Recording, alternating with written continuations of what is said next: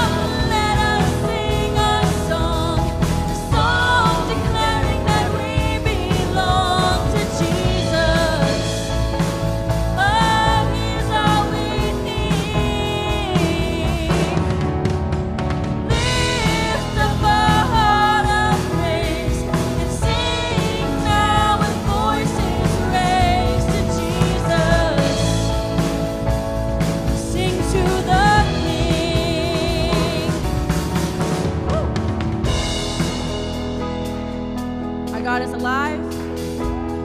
He is risen indeed. He is powerful. He is in control. He is good all the time.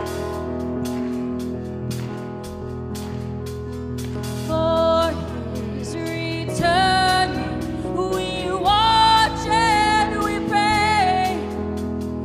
We will be ready the dawn of that day.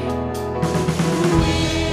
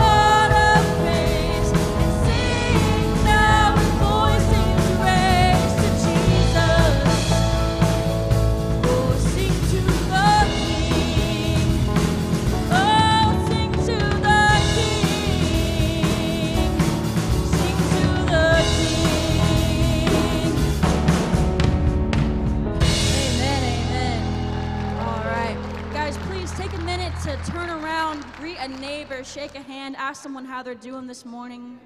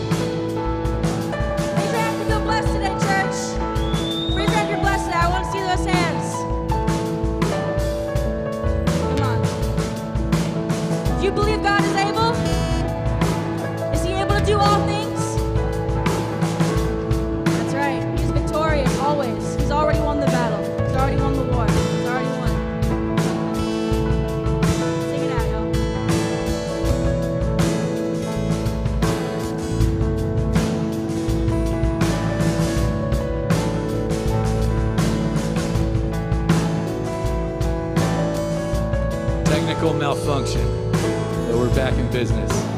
God is able. God's still worthy of our praise, right? These are just tools that help us worship. What God really wants in worship is your heart. So let's lift those up together. God is able, and He will never fail. He is Almighty God. Greater than all we see, greater than all we ask. He has done great things.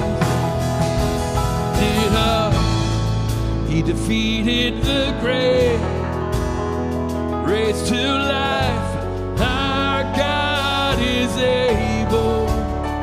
In His name we overcome. For the Lord, our God is able.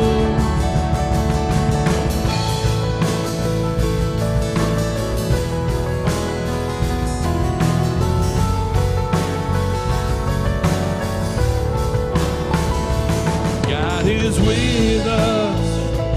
God is on our side. And He will make a way. Above all we know, far above all we hope, and He has done great things. Lifted up, He defeated the grave, raised to life. Well, our God is able. In His name we overcome. For the Lord, our God is able.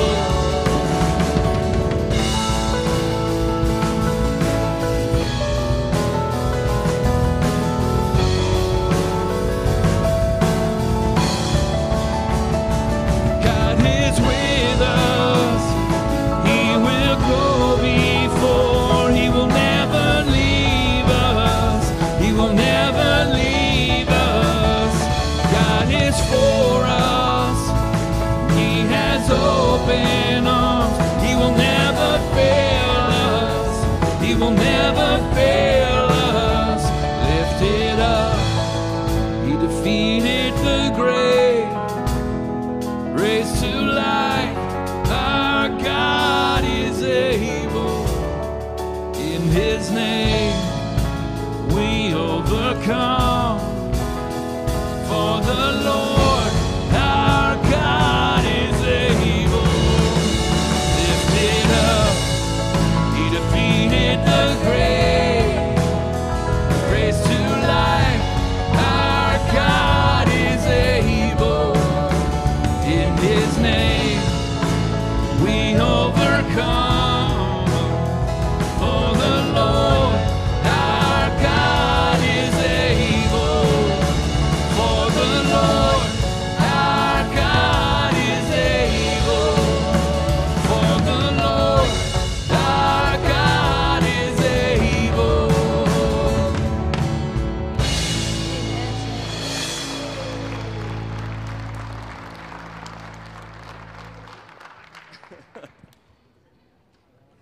Good morning, everybody. Good morning, good morning. I'm Chris. I'm Murdoch. We're doing some Sunday morning announcements. There we go. Yeah, there we go. As you Figuring this out. As you came in, you should have received some sermon notes from one of our ushers. If you didn't get one of these, you're going to want one of these. It'll allow you to follow along with the sermon. There's a study guide that'll take you through deeper Monday through Friday, getting into the Word. If you need one, you can grab one at the back. Also towards the back, if you're new around here, you'll find restrooms back there. We've got coffee and water in the back. And we do have a great nursery ministry, but if you happen to keep your little one in here, we have a family room back to the side. That's that great mirror back there. You can see this way, so you can go back there, still see and hear everything, but get some privacy with you and your little one. If you're joining us online, everything that we're talking about, links to the sermon notes and everything else, our team will be putting in the chat. If you have any questions, just go ahead and let them know. Yes, and if it's your first time here, or maybe second, third, fourth, or fifth time, but you haven't filled out any information, you can do that by simply texting hello to 562-568-7575. You'll get a reply, and then you'll have to fill out some information from that reply. But if you don't want to do that, like Murdoch said, you can scan the QR code on your bulletin. If that also seems like too much work for you, you can go outside to the welcome gazebo, and there you will see Steve Gower and Rory. They will be greeting you and saying hello and give you a nice present. Yeah. Why let you know that we're here? You get a present. You get a present. Yeah. So that's why you're here, to get the present. Which, if you are one of those guests and you're new around here and you're wondering, where do I start? There's a lot going on at church, like what's happening. We have a thing called Starting Point, and that's where you want to start. And that is happening every Sunday through April, which I know this is the second Sunday in, but it's fine. You can jump in next Sunday. That happens at 9 a.m. upstairs in the Family Center in Pastor Ken's office. Pastor Ken leads it. It'll be a great time for you as a guest to come in, get to know the lead pastor, get to know what's going on here at Calvary and some of those starting points. Also, today, if you are a young adult, which is ages 18 to 30. That was going to be my next question. What's a young adult? Shelby. Shelby is a young adult. Yeah. I like how that gets an applause. If you've never been, it's a good time. We're going to be meeting up from 4 to 6. That is upstairs in the Belong Room over in the buildings on that side of the campus. We're upstairs. I'll have a sign up there pointing up the stairs so you know where to find us. There's food. There's a message. We're going to be getting into, what is my life's purpose? Oh. Yeah, what direction do I take in life? Career, family, what is all that about? So I'll answer all of that in 30 minutes, and you can go home happy. But there will be a good discussion point as well. Do you have to be 18 to 30? Because you haven't figured it out yet? No, not yet. I'm still working on that one. You got hired on staff last year. That's your direction. There we go. All right. Pastor Ken tells me what to do. Let's move on. Wednesdays, University. Wednesday University, that is Kid U. Kids, that's kindergarten to 5th grade in the Calvary Kids Room. You have the youth. They're doing university for them. That's going to be in the youth room. And then us as adults, we have a parenting thing. So parenting is difficult. Parenting is hard. I have 2 of them. And those kids, well, I was going to say those parents, but those kids are difficult sometimes to figure out how to manage them throughout their phases in life, from being little to now we have a preteen, and just trying to figure all that out. So we'll be in the fireside room answering those questions and talking about that. That starts at 6 o'clock. It goes to 7:30. So if you have a youth, take them to youth. If you have a kid, take them to kid. And if you have children, come to the parenting thing. And if they have kids that are too young for the youth and for the Calvary kids, we do have childcare, right? We do, yes, we do. So you can have that come in. Coming up in a couple Saturdays from now on April 27th in the morning from 8 to 12 a.m., we are having the Women's Ministry Auction. These people have been, and they know that's why you should applaud for that. It is a great time. It is $16 for a ticket. That's breakfast included. It is a great time for the ladies to come together. If you want to get involved in that, after the service, out on the patio, they'll have their booth set up. You can go and buy the tickets. And it's only for a couple weeks now that you can get those tickets because, again, it's the 27th. That's coming up quick on a Saturday. And also outside, after the service, I know a lot of people go out that way. If you go out this way, there's all the ministry tents set up. So if you're a guy and you're wondering, what's here for guys? Go to the Kingdom Men tent. We've got Celebrate Recovery. We've got kids. We've got youth. We've got Belong. Everything is out there. So after the service, go that way and connect with some people. Yes. And also on the 27th, we are hosting TCMI Praise Night. So the Teen Challenge Ministry, so you may have gotten this flyer coming in, and so it starts at 3:30. That's going to be 3:30, 5:30 is just going to be fellowship and food trucks. That sounds like a great time, right? Fellowship, food trucks, can't get better than that. And then from 5:30 to 8:30 is going to be the worship experience in here. So that's going to be happening. We are welcome as a church to be part of that with the Teen Challenge. It's going to be a great night of just worshiping. If you just want to come and just praise God, and sometimes you think, hey, those guys talk too much. We just want to sing. This is that thing for you and that. So fellowship and food trucks. That needs to be a ministry. That does. So that's all the announcements we have. So next is offering. So if we can have the ushers come forward, and Pastor Murdoch will pray for us.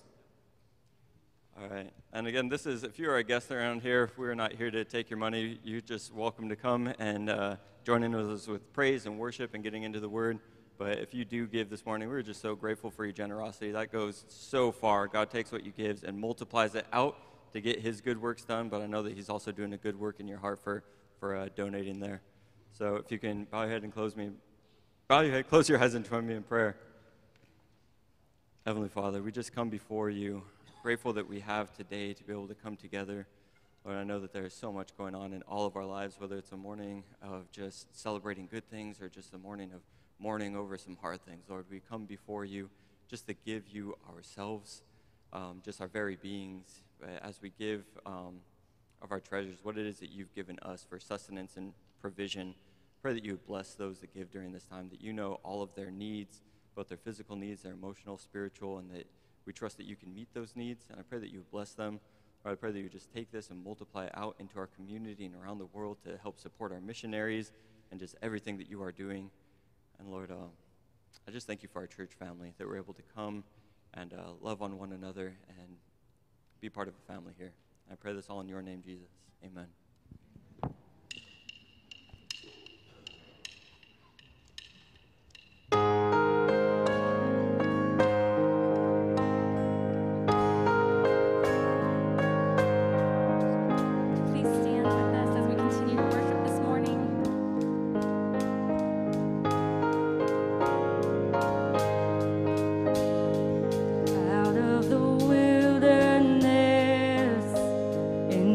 Your deliverance, look where I'm standing now. These hands that once were chained, now lifted high in praise. Look where I'm standing now. Look where I'm standing now. I stand on the chain breaking, miracle making, powerful name of Jesus. On the body raising, prodigal saving, powerful name of Jesus. Amen.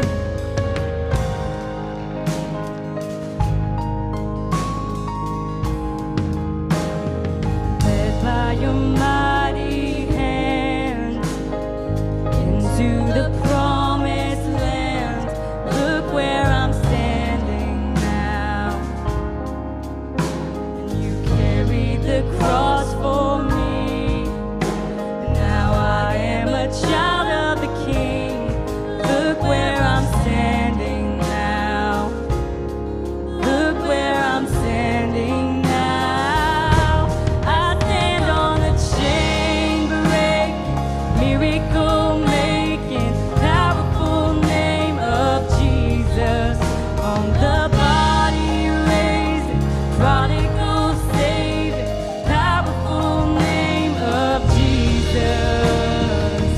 Hallelujah, I'm free. Hallelujah, I'm free. Amen. Jesus, my Savior, rescue me. Hallelujah, I'm free. Hallelujah, I'm free. Amen, church. Jesus, my Savior, rescue me. Hallelujah, I'm free. Hallelujah, I'm free. Jesus, my Savior, rescue me. Hallelujah, I'm free. Hallelujah, I'm free. Jesus, my Savior, rescued me. Hallelujah, I'm free.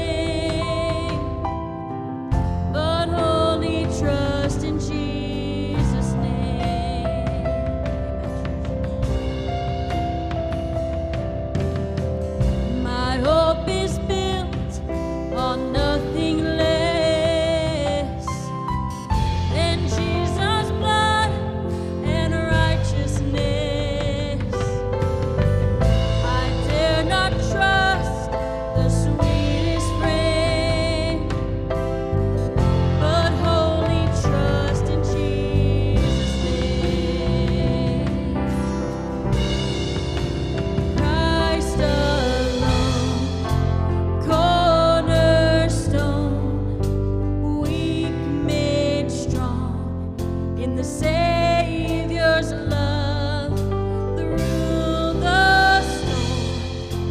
He is Lord, Lord of all.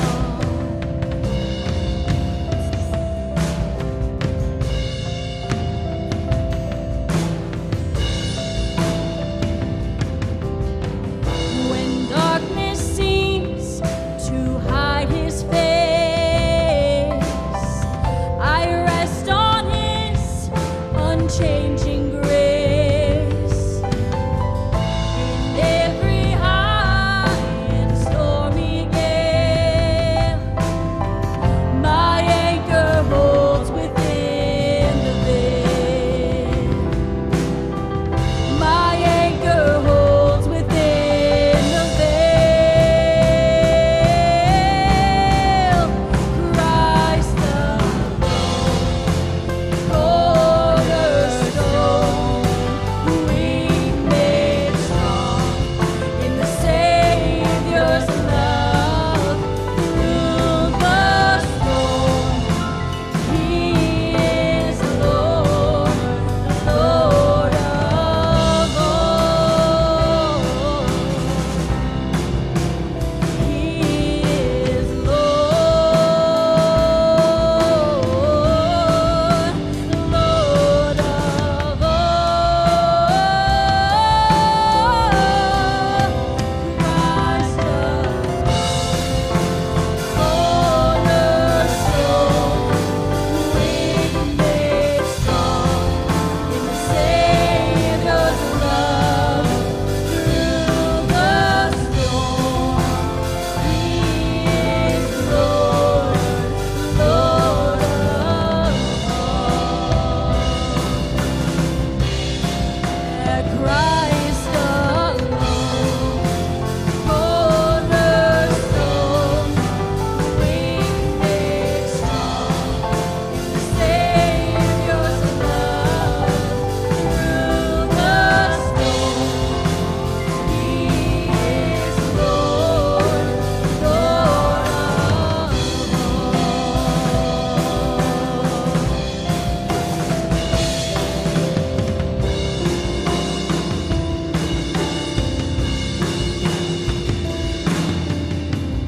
When he shall come with trumpet sounds, oh, may I then in him be found, dressed in his righteousness alone, faultless stand before the throne.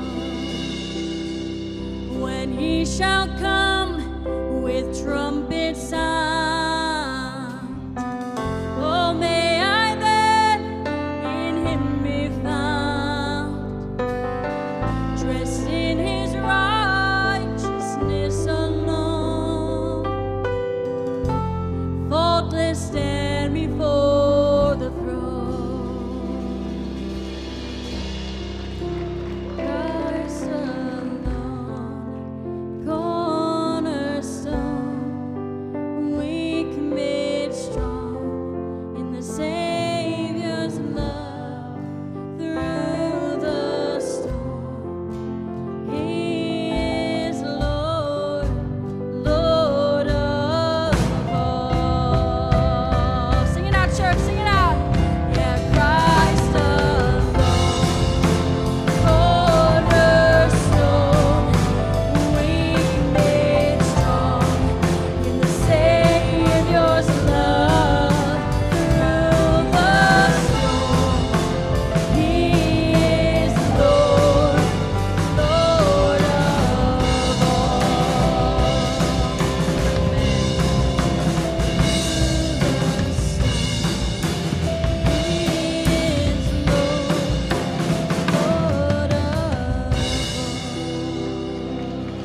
Father God, thank you, Lord, so much.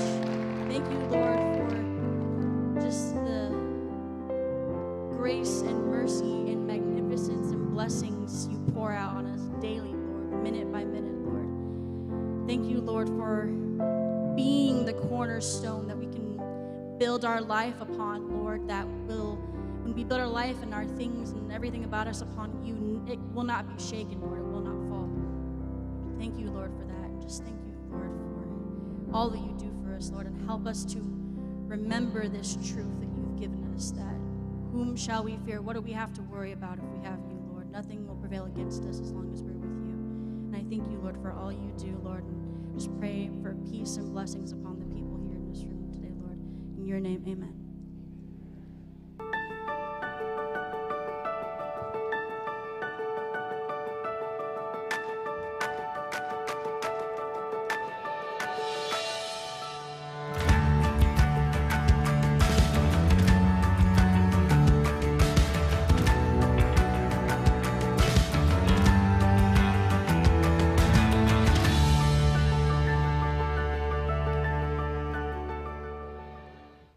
All right, how we doing this morning? Good? Awesome. Good to see you. Man, so I just want to say this right up front. Some of you have already heard, and I know Patricia put something on Facebook, but Dan McIntosh went home to be with the Lord last night. He actually had a heart attack, sudden heart attack, and went home to be with the Lord. So I know you with me and with us. Murdoch was talking earlier about being a family, and we're praying for the McIntosh family. And I'm so thankful that because of what Jesus has done, we have a home in heaven that is real, and that is, it's not just, I hope he's in a better place, but Dan is in the only best place called heaven. And so we're so thankful for that today, and just knowing him. And I'm sure, in the next few days you'll hear more about what's going to happen with that as far as the service and those kinds of things. But I just wanted to, it's kind of shocking news this morning for us as a church body, and just wanted to let you know that, and just have you continue to pray for the McIntosh family. So Patricia is just a faithful, godly woman in this church that's been our office manager for many years. And so just keep them in prayer, all right? Okay. Actually, let me pray. God, we come before you this morning, and just, God, really no words except, God, may your grace and comfort and peace just fill this family. God, we thank you for Dan and what a gift he's been to this family. And I pray, God, that you would just bless them as they walk through this season. And thank you for our home in heaven. Thank you, Jesus, for all you've done for us. And just pray your blessing on the service today in Jesus' name. And everyone said, Amen. Amen. Okay. So, we're going through the book of Romans from start to finish. From start to finish, right? We're calling it from start to finish. And so last week we started, and today we finish. No, we don't. We started last week, and we're going to go almost about 40 weeks through this. So it's going to take us through summer and into the fall, those kinds of things. So it's going to be good. So here's the thing. You got the notes. So you're going to take some notes today if you want and follow along with the scriptures. Just this section in Romans chapter 1, verses 18 through 32. So it's kind of this section. And I'm calling this today the bad news about you. The bad news about you. So look at the person next to you and say, there's bad news about me. There's bad news about me. This is the bad news, okay? So here's the good news. We're going to start with the good news. I like that good news, bad news thing, right? Good news. The key verses that we ended with last week, Romans 1, 16 through 17, says, for I'm not ashamed of the good news about Christ, right at the top of your outline there. It is the power of God at work. Do you believe in the power of God at work? Okay, how about the rest of you? You believe in the power of God at work? Yes, all right. So the power of God at work, saving everyone who believes, the Jew first and also the Gentile. This good news tells us how God makes us right in His sight, makes us right in His sight. This is accomplished from start to finish by faith. As the scriptures say, it is through faith that a righteous person has life. So it's all about faith and God making us right. Now, the bad news is if God's got to make us right or righteous, there's something wrong. You know what I'm saying? So if God has to make me right, then there's actually something wrong or unright or unrighteous about me. So John Stott says this. He says, nothing keeps people away from Christ more than their inability to see their need of Him or their unwillingness to admit it. How many of you do not like to go to the doctor? How many of you wait way too long before you go to the doctor? You know, you're like, no, I'm just, I feel horrible, I look horrible, I can't move, but I think I got this. I'm like, you need to go to the doctor, right? You know, I love it. Like on Sunday mornings, you know, people come up, I'm like, hey, how you doing? I give them a hug. What's going on? They say, I'm sick. I'm like, oh man, why didn't you tell me that? Tell me that. Yell that at me across the parking lot or something. I don't know. Like, I'm sick. Stay away. You know, like, you know, I'm like that too. I don't like to go to the doctor unless, you know, it's just like, oh man, you know. Jesus said this. He said in Mark 2:17, he said, healthy people don't need a doctor. Sick people do. I have come to call the not the righteous, but sinners. Jesus said this, not saying that there are righteous people who don't need a Savior, and then there's sinners. He was saying we're all sinners. Some of us admit it, and some of us think we don't need the doctor, right? And so he's saying we're all sinners. And so when we talk about recovery and redemption and all these things, it starts with admitting that we have a need.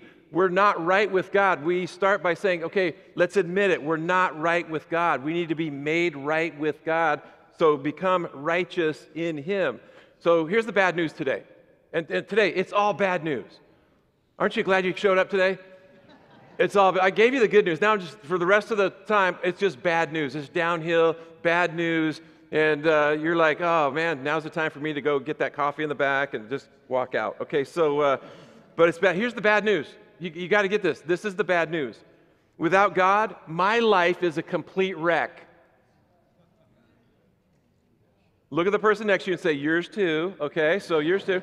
My life, bad news, my life without God is a complete wreck. I am selfish, I am sinful, I am arrogant, I'm prideful, I'm fearful, I'm angry, I'm bitter, I'm clueless, I'm confused, I'm depressed, I'm desperately wicked, and headed to hell without hope. My life is a wreck without God. But, okay, I'll give you a little bit of good news. But God. 2 words, but God. My life's a wreck without Him, but God came so that my life would be redeemed, not a wreck. That's the good news. Now let's get back to the bad news, okay? So, I need to be made right. Why? Because without God, I'm a wreck. The verse, the good news tells us how God makes us right in His sight from start to finish. So when we go through Romans, it's interesting how the Apostle Paul is writing this letter, and he's kind of making a case right at the beginning. Like, here's the good news, but then he starts making this case. And for this next section, now, this next section in Romans in the Bible is really kind of found between 2 huge buts. Now, I know that sounds weird, but I know that sounds funny, but here it is. Romans 1:18 says, but God shows His anger from heaven against all sinful, wicked people who suppress the truth by their wickedness. We go to chapter 3, which will be there in a few weeks. Romans 3:21 says, but God now has shown us a way to be made right with Him without keeping the requirements of the law, as was promised in the writings of Moses and the prophets long ago. So, God, anger, heaven, sinful, wickedness, but God has shown us how to be made right. So we're going to, over the next 4 weeks, we're going to break this down into what I'm calling sin, part 1, part 2, part 3, and we're going to work through this sin. Like, what is sin? Like, we you know, what's going on with that? What exactly, and how does that affect us? And I'm going to say it this way. I'm worse than I think I am. When it comes to sin, I'm worse than I think I am. Like, I would tell myself, I'm not that bad. I'm not as bad as Stephen Scott. Like, I know him. Like, they're Justin McCourt, man. We're in different leagues of sin, okay? So, no, but I tend to do that. Why? Because I'm a sinner. Like, I want to make myself, I'm without God, I'm selfish. I'm going to compare myself to someone that I think is worse than me. But it's like, oh man, we want to get into sin. Like, what is that? So over the next few weeks, now if you really want to get in and dig into this, you got to take that study guide and you got to work through it during the week. Because I'm going to barely touch the surface.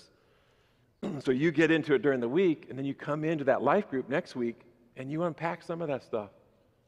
Unpack some of that stuff. Talk about the sin within. Talk about what's going on. Talk about the bad news. Your life's a wreck without God. I'm not the only one. You are. We're all a wreck without God.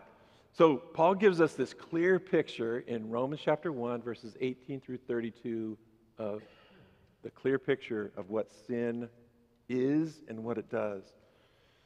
So I'm going to do this. I'm going to take 4 steps down into the darkness and have one great response to that. So think of it this way. This message kind of going to work through this way. 4 steps down into the darkness of sin, but one great response out.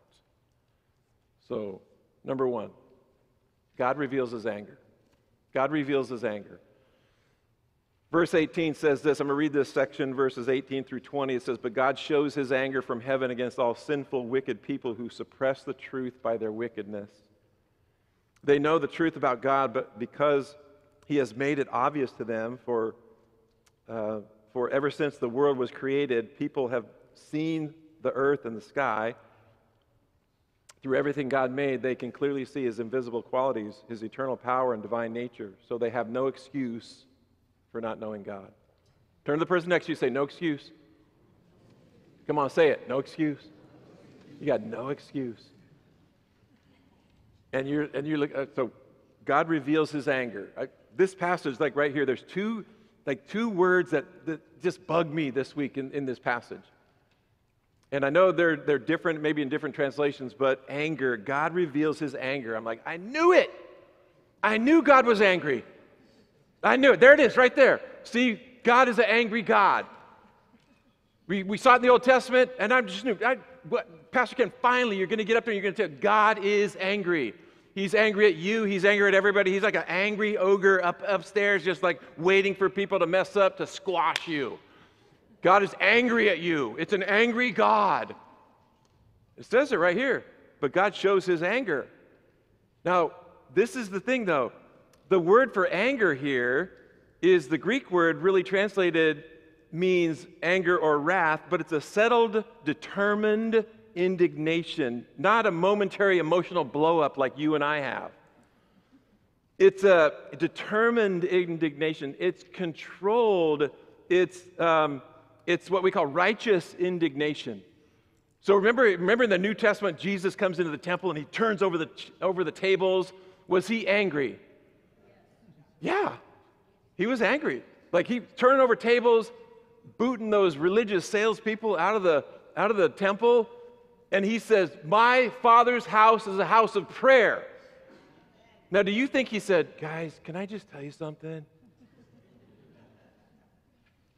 Move your tables. You shouldn't be in here. Is there any way I could get you guys out of here? You know, this is supposed to be a house of prayer. You made it a den of thieves." I don't think so. I think he was turning over tables. It says he put a kind of a whip together, and he was chasing the religious hucksters, salespeople out of the temple, and he was saying, "My Father's house is a house of prayer. You've made it a den of thieves." He was angry. That was righteous indignation, which most of us, I would say, well, you're going to say, "Well, when I did that, it was righteous." Nah, it probably wasn't, okay? We're not like God in that, but this angry God, he's very controlled and emotional. So God is emotional, but it's a righteous indignation, not just a blow up. So God shows his anger when? And the way it's said here actually means constantly.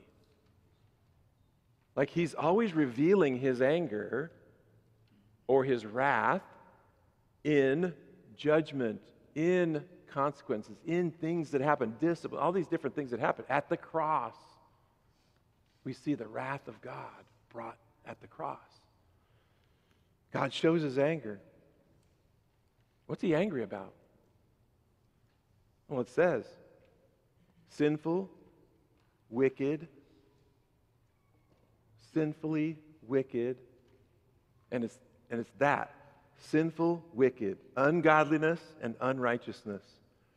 The lack of reverence and the lack of rules. Like you know God is there, but you treat it like he's not.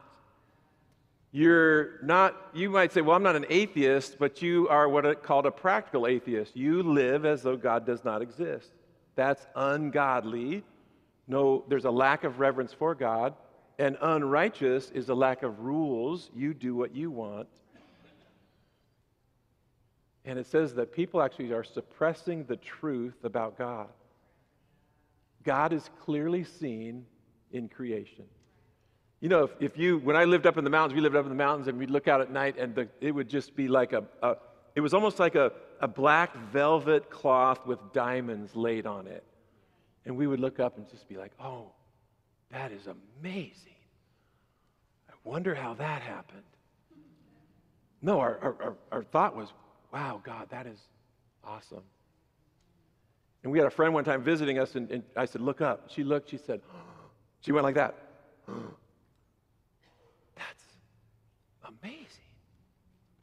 She said, are there that many stars every night? I said, yes. We can't always see them like that, but they're there. And it's just like this, wow. On a different level, when they, in the hospital, handed me my child, I went, thank you, God. I mean, you look at creation, and you see God. You see a God, just a God of order, a God who's revealed himself. But what it says is people suppress the truth. That means that they hold it down. You actually have to deny it and hold it down. You have to actually say, well, it seems to be true, but I'm not going to believe it.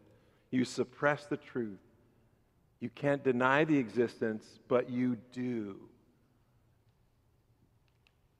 God is angry, and he reveals his anger at sin that separates us from him. So God reveals his anger. Second thing, man rejects his creator. Now we go on in verses 21 to 23, and we see, yes, they knew God, but they wouldn't worship him as God or even give thanks. They began to think up foolish ideas of what God was like.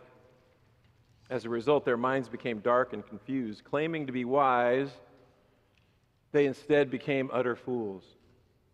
And instead of worshiping the glorious, ever-living God, they worshiped idols made to look like mere people and birds and animals and reptiles. They knew God, but they wouldn't worship him or even give thanks.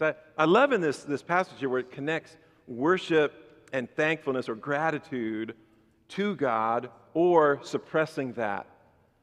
And how the connection, this is what God wants, this is what he made us for, is to worship him and give thanks. And yet there's a suppression of that. And man in sin turns to himself, and it distorts the way we think, it distorts what we see, and it says we think we're wise, but we become foolish. So how many of you have ever done anything foolish? Okay, I know a lot of you've done a lot of things foolish, right? Done some dumb things. Foolish. How many of you thought you were doing the right thing and it turned out to be the wrong thing? Yeah, I know. We do that, right? So we think we're wise and we're foolish. We think we're doing the right thing. We're wrong. We exchange a heart of worship and gratitude for our own thinking. It distorts the way we see things, the way we think about things. It says our minds become dark and confused. We make up our own version of God. We make God this little God. We make God, this little God, and that little God is called an idol.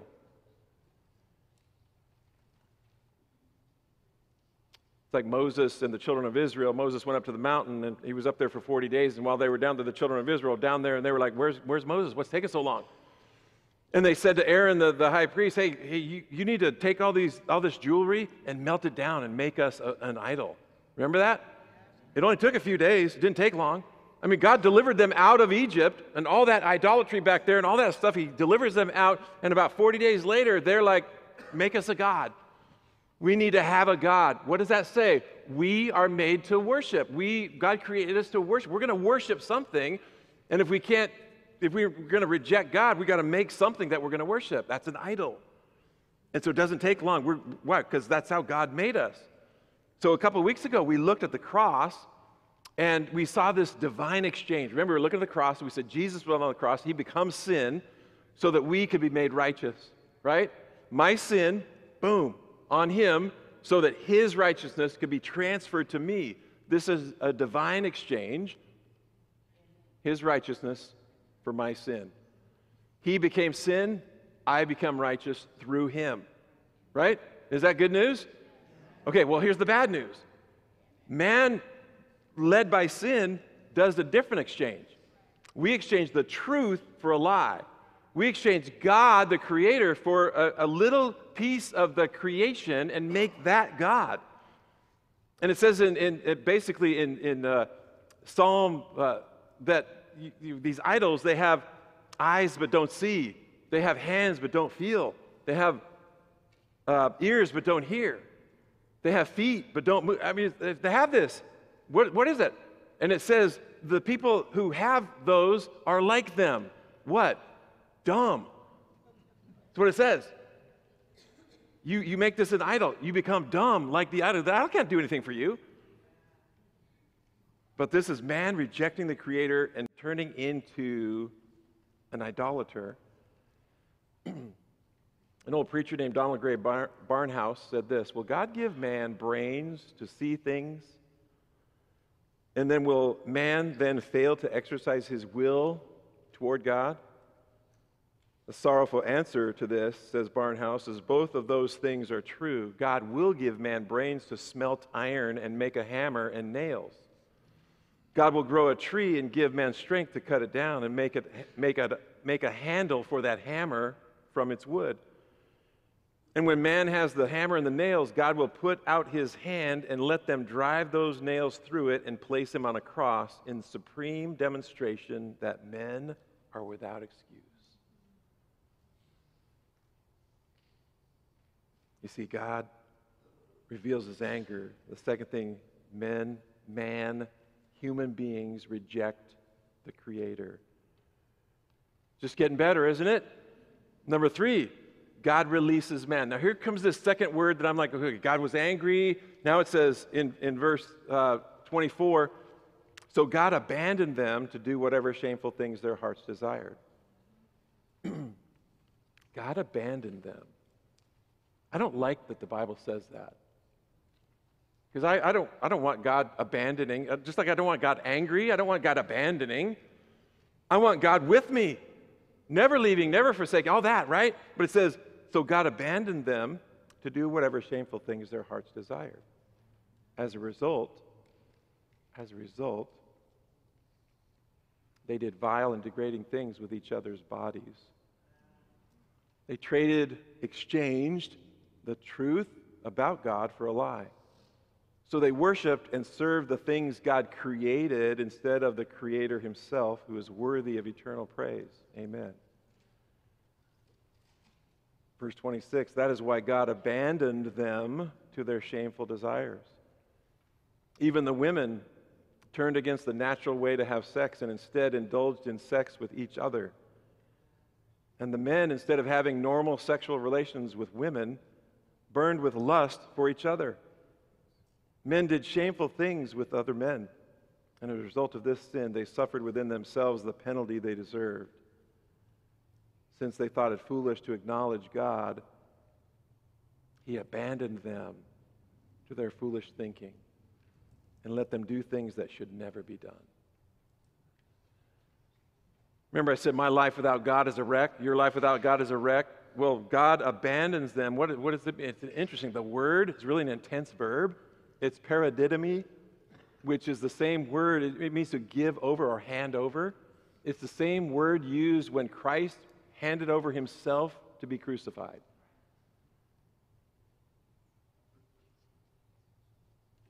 Giving himself over for the Father's care.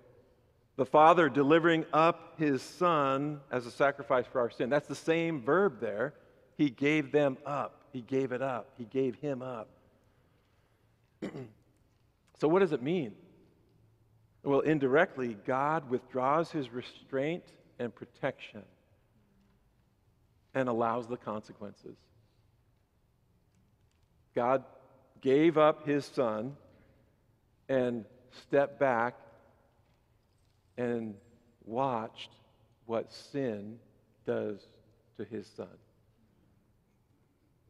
The brutality of sin. My God, why have you forsaken me? Why have you abandoned me? Why have you left me? He yelled out from the cross as a fulfillment of Psalm 22. Because God was giving him up as a sacrifice. It says, when God abandons them, us, it means that he's allowing us to do what we want. You know that thing in you that says, oh man, I don't think I should do this? You know that thing in you that says that? I shouldn't say this, but I'm going to. I shouldn't do that, but I'm going to. I shouldn't go over here with these people, but yeah, I shouldn't do this, but there's this thing called restraint. And I believe the Holy Spirit, it's God, there's a restraint there. And you, without that restraint, will just be a wreck. That's what it's talking about. And God, when he releases, so he lets us go. Okay, do your thing. Do whatever your foolish heart desires. And you end up doing things that should not be done. You know it. I know it. We know it. This is the truth of the Scripture. Our foolish hearts desire things, and we end up going in the wrong direction. And sin affects us at every level, doesn't it? Our mind, our heart, our body, our behavior.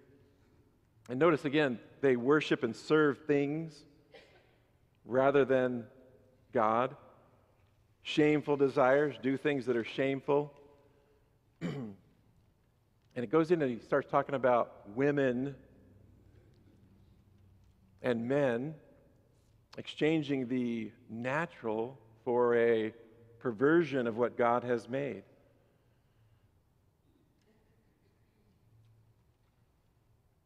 There's no way for me to get with integrity in Scripture. There's no way for me to get around this passage that basically says homosexuality is a sin.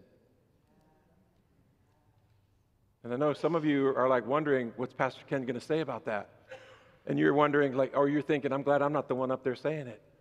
But I want him to say it. With integrity, this is what the Bible says. This is what it says. So homosexuality is a sin. And it's mentioned throughout the Bible. And you can read stuff online, you can go wherever, and they'll say it's not a sin. It's this or this or this. But according to the Bible, now, why are women mentioned first? Most commentators think that's Paul's way of saying because women tend to be the last to give in to this kind of degrading behavior, that he's basically showing it's that bad. It's that bad.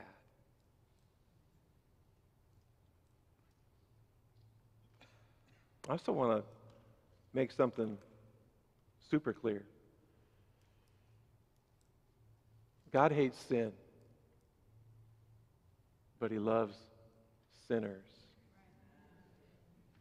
God hates sin, but he loves sinners.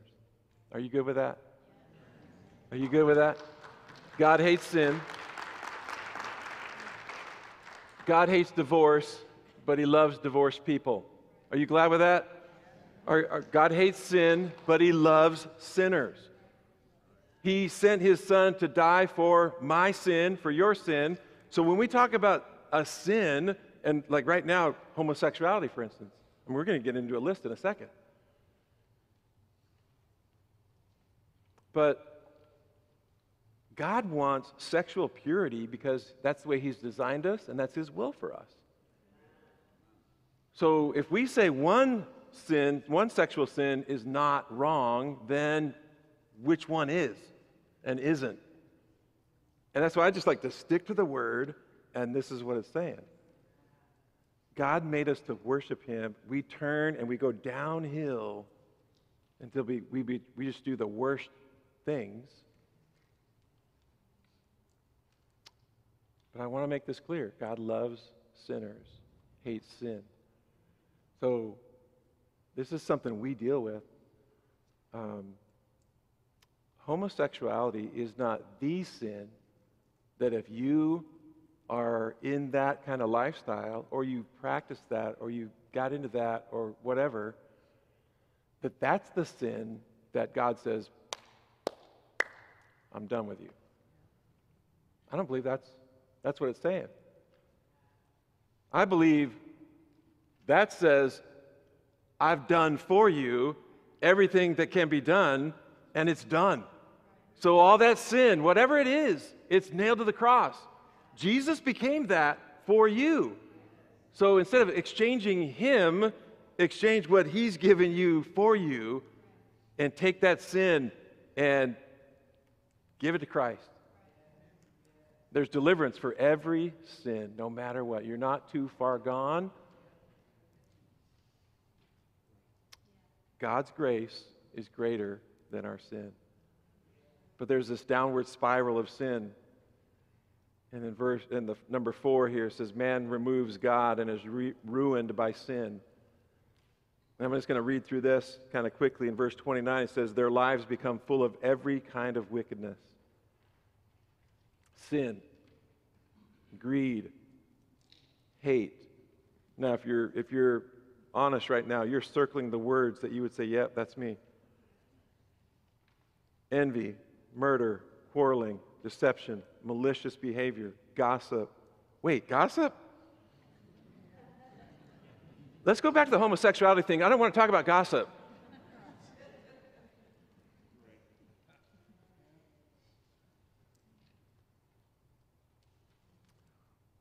They're backstabbers, haters of God, insolent, proud, boastful. They invent new ways of sinning. They disobey their parents. Wait, they disobey their parents? Like that does that seem to fit on that list? Well, if you're a parent, it does. Okay, so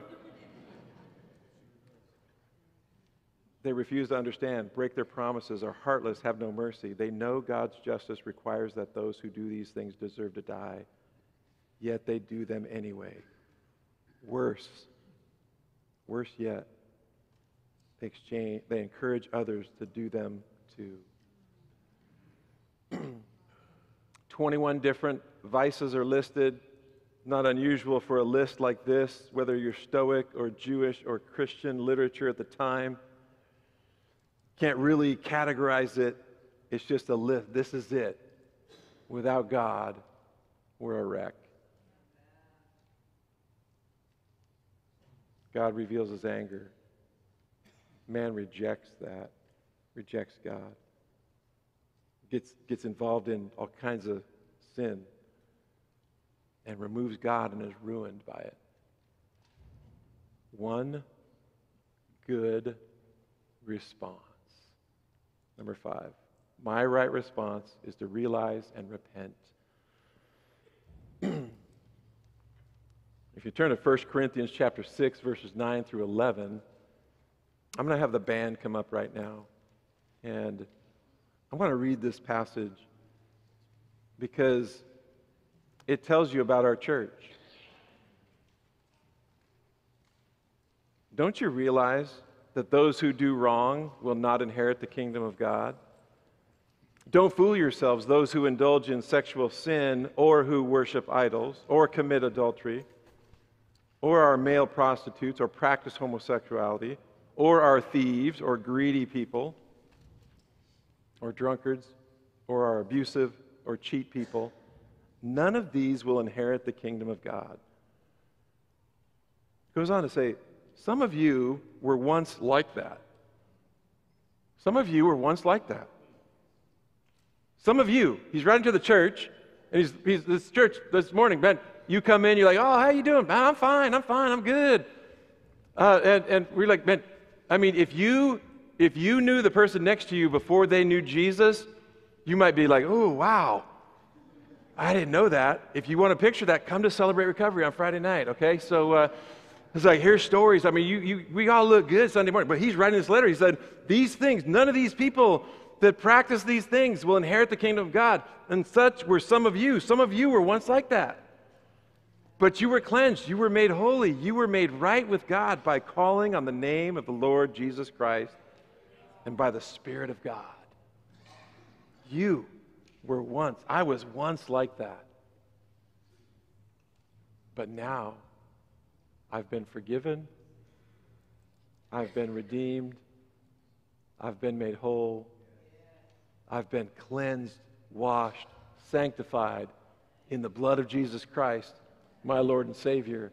No matter what sin within, what sin you're in, you can come today and be like the rest of us, washed by the blood of the Lamb. You can be free from that sin. Doesn't matter what it is. You can be free from that sin.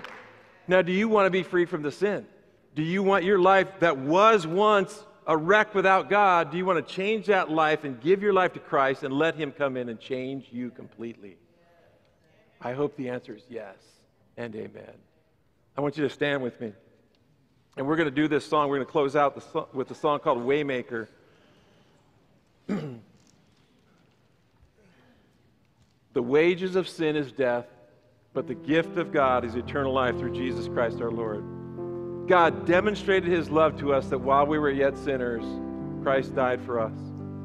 If we will confess with our mouth that Jesus is Lord and believe in our heart that God raised Him from the dead, we will be saved. You will be saved. Believe in your heart, confess with your mouth. There's only one way. He is the waymaker. Now I want to say one more thing. Because some of you are thinking, I'm so glad he was talking about those people today and not me.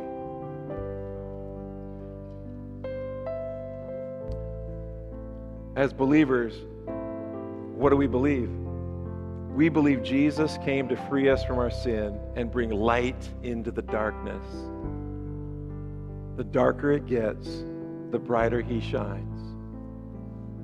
So how about if we drop our high-beamed interrogation lamp and just let Him, as the light of the world, shine through us? Maybe you, as a believer, need to walk up today and say, you know what, God? I've been acting like I'm all righteous. I'm not. I'm full of pride. I'm full of self-righteousness. I'm pointing that judgmental finger instead of just opening my heart to you and saying, God, use me.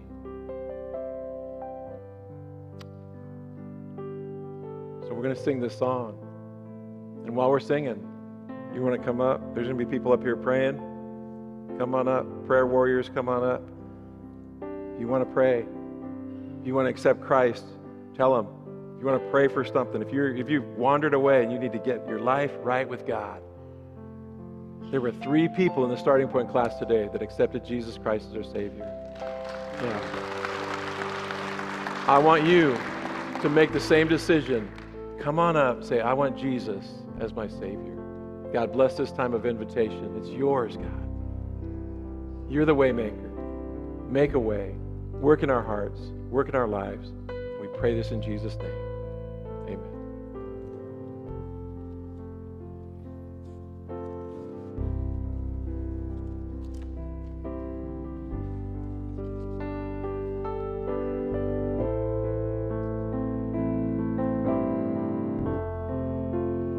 choices, right? It's about choices. We have a choice to make right now. As we enter into this time of worship, the repeating line in this song is, I worship you, I worship you. We could sing that. Most of you probably noticed during the first song, my guitar decided it didn't want to play today. I was up here strumming, but it wasn't plugged in. You couldn't hear it. Worship can be like that sometimes. We could be singing. We could be singing the words, I worship you. But am I really worshiping him? That's the choice we have to make. We could say it, we could sing it, we could even lift our hands, but am I willing to worship him, to elevate God in my life, that he's the authority, that he alone is God? That's the choice we have to make. And so as we sing Waymaker right now, let's sing these words and believe them from our heart that he is here moving in our midst. And we worship him. Let's sing together. You are here and moving in our midst. I worship you. I worship you. You are here and working in this place. I worship you. I worship you. You are here and moving in our midst. I worship you. I worship you. You are here working in this place. I worship you. I worship you. 'Cause you are waymaker, miracle worker, promise keeper, light in the darkness. My God, that is who you are. 'Cause you are waymaker, miracle worker, promise keeper, light in the darkness. My God, that is who you are. You are here, touching every heart. I worship you. I worship you. You are here, healing every heart. I worship you. I worship you. You are here, you're turning lives around. I worship you. I worship you. You are here, you're mending every heart. I worship you. Lord, I worship you. 'Cause you are waymaker, miracle worker, promise keeper, light in the darkness. My God, that is who you are. 'Cause you are waymaker, miracle worker, promise keeper, light in the darkness. My God, that is who you are. And that is who you are. That is who you are. That is who you are. That is who you are. And that is who you are. And that is who you are. That is who you are. That is who you are. Even when I don't see it, you're working. Even when I don't feel it, you're working. You never stop, you never stop working. You never stop, you never stop working. Even when I don't see it, you're working. Even when I don't feel it, you're working. You never stop, you never stop working. You never stop working. And even when I don't see it, you're working. Even when I don't feel it, you're working. You never stop working. You never stop working. Even when I don't see it, you're working. Even when I don't feel it, you're working. You never stop working. You never stop. You are way maker, miracle worker, promise keeper, light in the darkness. My God, that is who you are.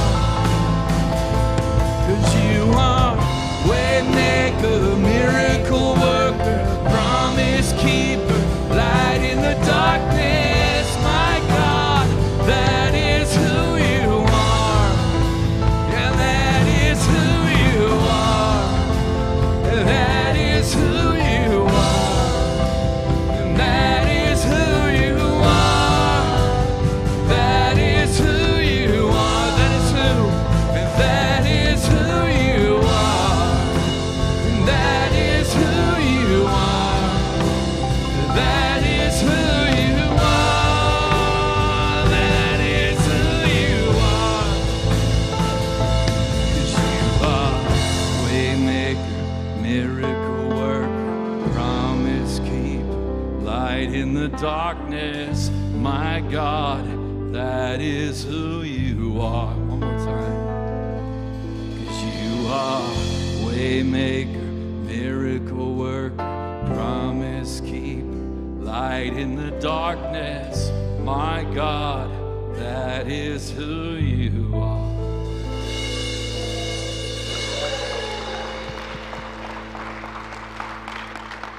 Amen. So, light in the darkness. Let him, his light, shine through us as we go out. We're all sinners. You admit it? You're a sinner, just like the rest of us? So here's the thing about this church. Everyone's welcome. No one's perfect. And anything can happen. Let's go. Let God use us to share the good news. Because the bad news is, without God, we're a wreck.